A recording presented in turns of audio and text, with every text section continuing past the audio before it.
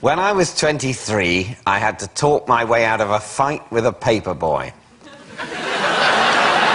What was it about? What was the fight about? It was about, well, I was sitting sort of by the side of the road with a couple of friends, and we were chuckling about something, and he thought we were laughing at him.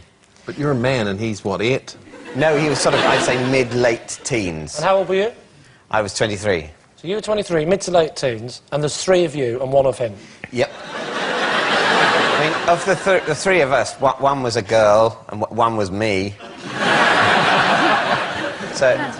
And what happened? How did you talk your way out of the fight? Well, he came towards us. He dropped the bag with the papers in.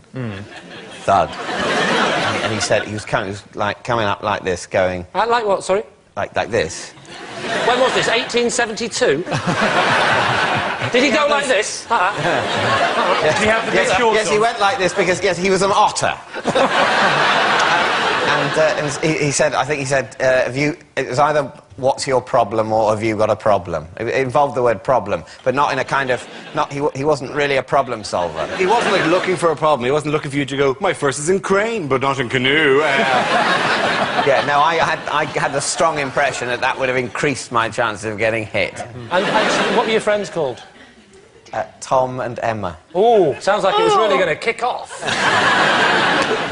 Bless you. But when you're not telling the truth, you become like a little schoolboy and smiley and very hesitant, and suddenly, ooh, you're just, I want to take you home and put you up on a shelf. Second half of that's worse than the first.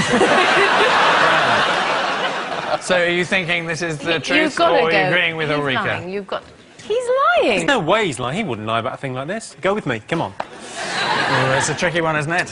Who do you listen to? I'm going to go with Ulrika and say that I think that it's a lie. OK.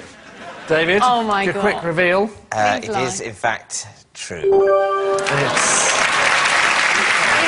good at lying. I don't want to take you home anymore. He's so sweet, isn't he, when he tells the truth? Jimmy,